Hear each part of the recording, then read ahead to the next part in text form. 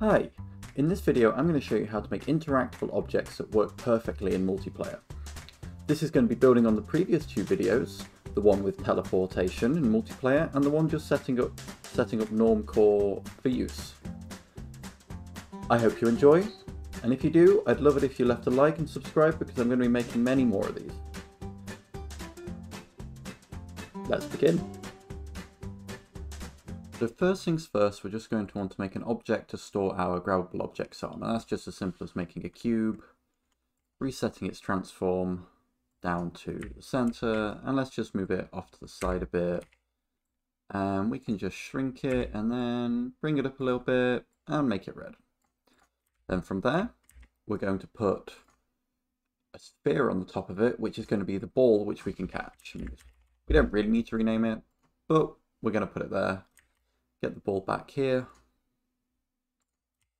Let's shrink it down to 0.1 scale.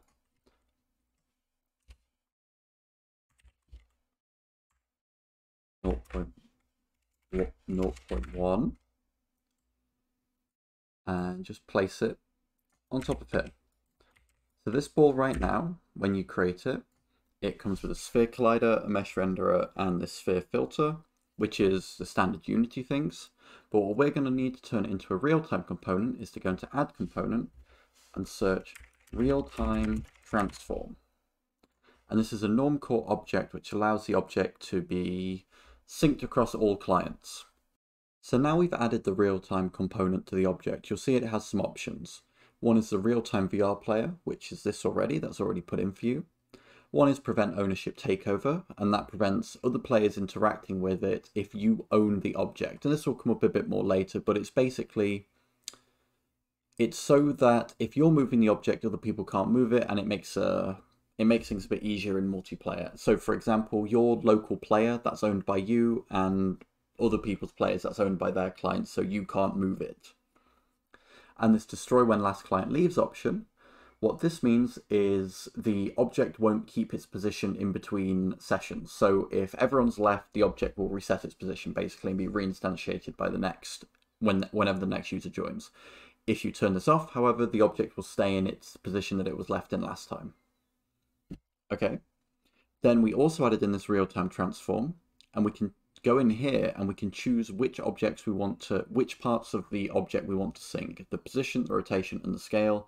I'm going to leave them all ticked, but of course, if for some reason you didn't want that, you can turn that off. Then we've also got smoothing, which is how the server is calculating, or your client is calculating its movement between positions in case of packet loss. So not all the data has been received with your client. You're probably going to leave that as interpolate, but you don't need to if you don't want to. Okay, so this is a ball which will be synced up between clients. The next thing we need to do, though, is to make it grabbable. To make the object grabbable, we need to go into it and attach an XR grab interactable script to it. And this will just work right out the box. We don't really need to touch anything in here. What may be interesting to you is the difference between instantaneous, velocity tracking, and kinematic. And this just affects how the ball interacts with your hand. But I'll show you a bit more about that later. I'll, in fact, duplicate the ball now and make 2 more copies. Move them both to the side. So we've got ball 1, ball 2. Yeah. Ball 1 will switch to a kinematic. And velocity tracking is the final one. Okay. So now you can see we're in VR. We've got the teleport like before, but we can also use the ray interactor along with our teleport anchor as before to pick up the ball. Now, of course, this isn't perfect because, as you could see, this thing is still touching it, which is not what we want at all. And also, to be honest, we don't really want to be able to grab it from a range. I mean, maybe you do for your game, but we don't want that. And another problem you could just see right there is that although we can grab these balls, if we let go of them, they teleport back to their original position. And that is because, and that one is really unhappy about it, And that is because we don't own them and we need to request ownership of them on grab, basically. To do this, we're going to have to apply a script to all the balls, which we're going to call grab request, but in lowercase rather than uppercase. And then we're going to open it up in Visual Studio or your editor of choice. So now we're going to create the grab request script, and for this we're going to need access to the real-time transform of the component, which we will write in here. And we're also going to need to get access to the XR grab interactable component, which we're going to get access to here. And neither of these exist in the local environment, so we're going to just hover over them and import using normal.realtime, and also using Unity Engine XR Interaction Toolkit at the top. Okay, in the start method, we're going to write realtime transform equals get component realtime transform, and XR grab interactable equals get component XR grab interactable. Okay, and that's it for the start method. Then the update method, all we need to do is call if XR grab interactable dot is select XR grab dot is selected to check if the object is currently being held, and if it is being held, all we're going to do is request ownership of the object. And what this will mean is that when we test it out on the scene, you'll be able to see that we can actually grab it now. Okay, so now we're back in VR and we can test it out. We've got the instantaneous, the kinematic, and the velocity trackball. So normally, the instantaneous object, the idea behind it is when instantaneous is on, it's turned off all its colliders and you just pass it through walls.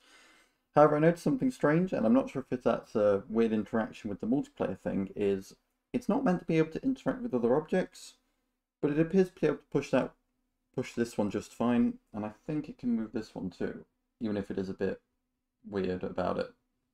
So I'm not sure what's going on there. That's what the kinematic one's meant to do. So the kinematic one, you can push through walls, as you can see, and this one can directly interact with them a lot easier than the others. Whereas the velocity tracked one will not go through walls. And if you try and push it through, it will just get stuck on them. And this is, of course, really nice because it makes things feel a bit more real. It really helps add to the immersion. Okay. The only problem is now, I mean, I've thrown them all off the edge, but we don't really want to be able to grab them with a ray, or at least I don't think that's the best option. We want to be able to grab them directly. The other problem is, as you saw, when we try and grab them with the ray stays on all the time, and that doesn't look very good. And also, you run into a problem of, if the ball's rolling along the floor and you're trying to grab it, you're just teleporting around, like so, and that's a real pain to deal with. So what we're going to do now is split up the left and right hand controllers into two separate interactors, because you can't have both an XR ray interactor and an XR direct interactor from the same object. But before we do that, we're going to quickly just change the teleport to be on the primary button on the controller. And we're going to rename them both to left ray and right ray respectively. Now, we're going to add in two new game objects as a child of the camera offset. And we'll just add one for now. And it's going to be left direct, because this is going to be our direct interactor for the left hand. And we're going to need to add an XR controller device based, which we're going to make sure is on the left hand. We're going to add a XR direct interactor as well. And then we're going to add a track pose driver, which is what allows the object to get the position of our hand. We added one in one of the earlier videos, and we're going to add one in again now. And this is for the left controller, as you can see. So now we're just going to duplicate this. We're going to rename this to right direct. And then within this, go into here, change this to right hand instead, and go down to here and change this to right controller. Okay, Perfect. Now all we need to do is go onto the left and right direct interactors, add a box collider, shrink it down so it's not so big. We're just going to put it at 0.1. That worked in my testing, but you might want to pick different values for yourself. And then set them to is trigger so that they don't collide with the objects. And then go into the XR rig and switch the teleport ray button from grip to primary button. Save your scene, press play, and you'll be able to now, once we connect to Normcore, we'll be able to use our primary button to teleport around in the same way that we could with the grip before. And we'll also be able to grab our objects. And they'll be able to work properly, and, you know, we won't need to use this anymore to grab them. The only problem is, right now, that's all fine, that all works. But right now, if we point our interactor at them, we actually still grab them, which isn't what we want. To fix this, we're going to create two new layers. First of all, on the balls, we're going to create a new layer called Interactable.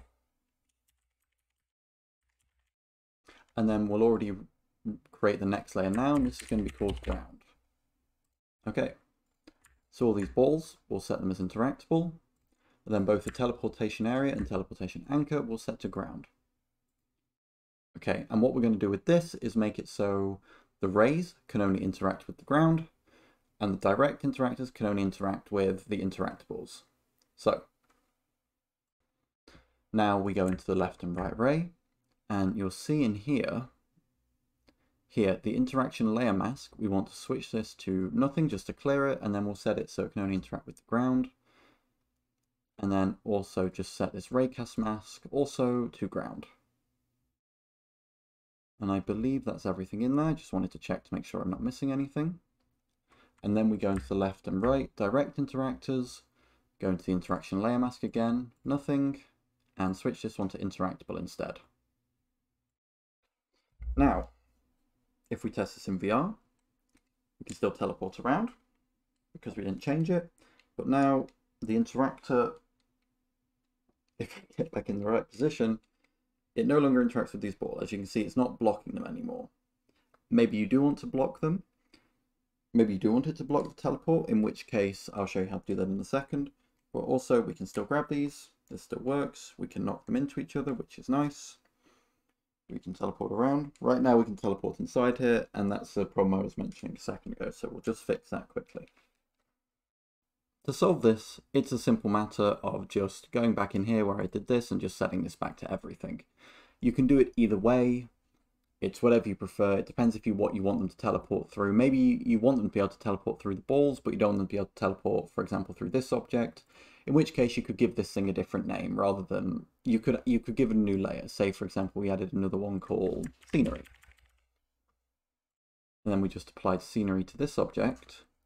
We went back into the left and right interactor, and we still only wanted to be able to interact with the ground, but we want the raycast mask to be both ground and scenery. And now, when we go into the scene, you'll see that when I hold the right button, this now blocks them again, but the balls don't, if I get it at the right angle. So let me get closer to show you. You see that the balls don't block it, basically. See, it can pass straight through them, whereas it can't pass through this. So that means you can have obstacles for your player while still having these interactable. And the best part is, these are now multiplayer. We can teleport with them as well. And if you had a friend here, you could play catch with them. Once again, thank you for watching. I hope it's been helpful. I hope you've been able to follow accurately and that you've now got VR balls which you can throw around in multiplayer and you can play catch with them. I'm not 100% sure what I'm going to do in the next video, so if you have any ideas of what you'd like to see, I'd love it if you could leave a comment below and I'll get right to it. At the very least, I'll reply, whether it's the next video or a future one. Thanks again for watching. Goodbye.